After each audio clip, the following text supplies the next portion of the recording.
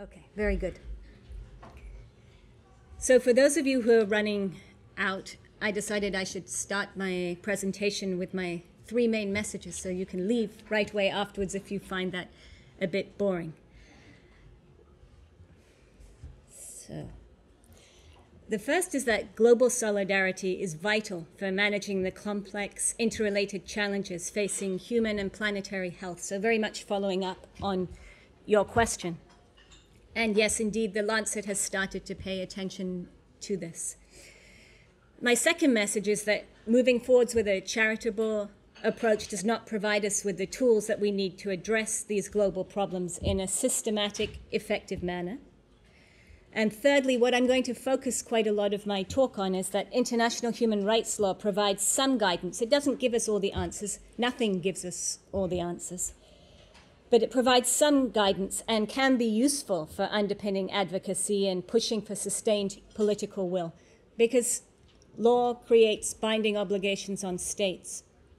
I tell my students that international human rights law is as valid as international investment law, but I know that if you speak to the black letter, hardcore corporate lawyers, they're going to be trying to undermine any advances in human rights, indigenous law, environmental law, those counter-hegemonic tendencies in law, and trying to have trade deals, international investment schemes trump human rights law. But that is not the correct black letter approach, but it means that we need political will for human rights norms to be able to trump. So, speaking of complex interrelated challenges, I wanted to bring up this really problematic slide, and that is that average life expectancy and CO2 emissions appear to have a degree of correlation. As we increase the CO2 emissions from a country because it develops economically, we see that people's life expectancy goes up. This is very bad news for the planet if that is the model that we continue to pursue for improving people's life expectancy. So we need to do something differently. If I turn to global health itself, the main challenge in global health, as we've heard from speaker after speaker, is that there is great global inequality. Many would say inequity. That is that at least 400 million people globally lack access to one or more essential health services, and that every year 100 million people are pushed into poverty, and 150 million people suffer financial catastrophe because of out-of-pocket expenditure on health services. And what is financial catastrophe? It means that you can no longer send your children to school, that they end up working. You may decide to migrate, fall prey to human traffickers. So financial catastrophe is not just that you no longer have any money. It can take your life very easily. And I also want to talk about this inequity of the global birth lottery. And I think probably everybody sitting in this room has been lucky about where they were born. It's not because we are skilled that we happen to be born to a family or a country that gave us education and health opportunities. And for my research, I've often focused on maternal and child health, and I find it to be particularly acute when we look at the lifetime risk of death in childbirth of the Democratic Republic of Congo. For women, 1 in 30. And the colonial state, Belgium, 1 in 7,500. We do the same comparison for Malawi and its former colonial ruler, the UK. You see the state in which colonialism left the countries that it purported to improve. So the Second World War brought us most closely to a complete wipeout of humanity, and this forced countries of the world to come together and think about global solutions. I think that the atomic age, the dropping of 2 bombs on Japan, really shocked people as to what we could do to one another. The horrors of what had happened in Europe were another catalyst for really pushing people to change and try and change the system in which we operated. And we set up the United Nations, and we moved towards different social protection models in different countries. Now, social protection models were set up because, as this quote says, market mechanisms, however well they function, do not guarantee a minimally acceptable standard of life if individuals or groups have insufficient assets. Transfers of assets or income are needed to deal with the moral obligation to guarantee this minimum standard. This was part of this post-war promise within the richer countries. But what about those countries that were not wealthy? Well, this is where international human rights gives perhaps a little guidance on how we can move forwards. So you start with the right to health. It's not a right to be healthy, but it is an international human right, and it is a legally binding international human right from the International Covenant on Economic, Social, and Cultural Rights from 1966. And it requires states to realize, through domestic resource allocation and international cooperation and assistance, the right to health. So it has this dual financing source.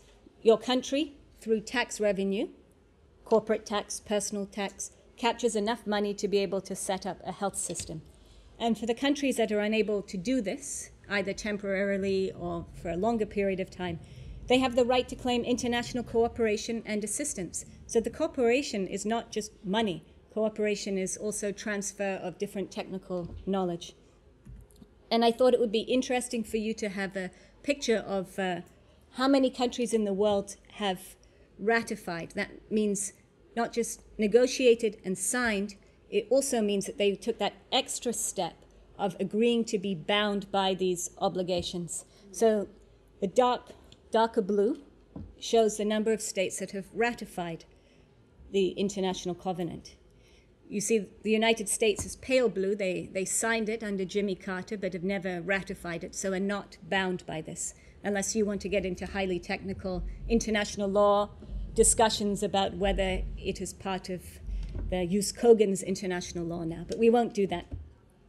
The other important point of this is, if I show this to you, you think, oh, good, things should be all right. Well, we all know that they're not all right, and that shows you the weaknesses of international law, international human rights law. The fact that the accountability mechanisms are very weak, which requires that we have political will. So I said that the project was to universalize human rights. Asbjørn Eide, who is a very well-known Swedish former special rapporteur on the right to food, noted that there was this two-pronged strategy, again, where you push states after the Second World War to develop national human rights systems, social protection systems, and that you develop the global commitments to shared responsibility to insist those states that are unable to secure some or all of the rights of their citizens. So it's two components. So how have we tried to implement these two components? Well, I'm going to go to the classic right to health case of HIV/AIDS and the ways in which we tried to use the right to health to mobilize support for access to antiretroviral treatment. So those of you, most of you here are not old enough to remember the 1990s when it seemed like HIV/AIDS was an incurable disease, that at school you would be warned if you ever had sex you could get AIDS and you'd die, so you better never have sex, it's worse than being pregnant. But finally, through, I would say, a lot of help from pharmaceutical companies that managed to develop antiretroviral treatments at exorbitant costs, $20,000 per person per year when they were first rolled out, so only affordable for those in the United States and Canada who had enough money. Those people, particularly the gay community in the United States at that time, said that if one person has AIDS, everybody has AIDS, and that we are going to push the world to roll out HIV/AIDS treatment for everyone. So it was this real concept of global solidarity coming from a feeling of being marginalized and the need to end that at the global level. So this idea of we all have AIDS if one of us does. But as we've talked about the global health security agenda, I thought it was important to mention that also at this time, the discourse was very strongly leaning towards a health security agenda as well. AIDS was seen as a security issue because it could result in the collapse of the economies of many African states if there were projections on mortality rates. If those came to be true, there was a fear of global chaos. But the argument that seemed to win the day at that time was the human rights argument, the ethical argument. So how did we go about trying to do these things? Well, to be able to advance international human rights, the international human right to health, global solidarity, shared responsibility, we went forwards with health development assistance, which any of you who've studied it know that it is a huge mess. This slide is a huge mess because it shows the different competing, overlapping actors who all advance different agendas. Even when they have a similar goal, they will have different monitoring, evaluation, reporting systems, which we know have an impact on the countries that engage in these projects. So I've talked about the legal solution, which is somewhat problematic. I want to now turn to looking a little bit at the political solution. And we've heard a little bit about the Sustainable Development Goal paradigm. So I'm not going to speak too much about SDG 3 and attempts to move forwards with universal health coverage, except in terms of how it's financed, because that's what I'm supposed to be discussing. Estimates by the Chatham House, a British think tank, at how much money a country needs to be able to finance universal health coverage. Most experts would agree that the basic minimum that a country needs to expend, so domestic resources available, or through international financing, would be $86 per person per year to be spent on health to afford the most basic set of health services. But a recent study by this Global Burden of Disease Health Financing Collaborator Network that projected financing, looking at both domestic resources through taxes and through international development assistance, projected that 35 countries are not on track to meet this minimal goal, the minimal goal of $86 per person per year, to be able to provide the basic minimum of health services for every person in every country in the world. The money is there, it's just not distributed properly. So how do we finance the SDGs? If we know the money is there, how do we go about being able to raise not only the sufficient revenue, but also to be able to distribute it in a more equal, equitable way? Well, again, in the lead up to the SDGs, for some reason, the financing part of the SDGs came before they agreed on the goals. So it was like they agreed how much money they would have before they agreed on what they were trying to achieve. And this took place in Addis Ababa in Ethiopia, where they agreed an agenda for action, a social compact, the normal stuff, routine stuff you'd expect to see, social protection systems, national spending targets, recommitting to this 0.7% of gross national income on aid. Very few countries, 5, have achieved it. They also committed to collecting more taxes, fighting tax evasion, dealing with illicit financial flows, as we know that these are sources of income that are untapped. But they made no progress on an international tax body. I've worked as a tax lawyer. I know how easy it is for countries to negotiate tax holidays with, well, in my case, it was with Slovakia, which is now an EU member state. They were very willing, the Slovak government, to give up their tax income for many years to get foreign direct investment. The same is true in countries that have less bargaining power even than Slovakia. So this is an area that I think we need progress on, and that we can push the G7 and G20, international tax body, that ensures that money doesn't flow to offshore accounts. They also called for an increased role for the private sector in achieving the SDGs, so taking it out of the public realm. And I think this critique of Maria Jose Romero of Eurodad, this agreement opens the door for the private sector to use development money to generate profits, while the standards to ensure that companies comply with human rights remain non-binding guidelines.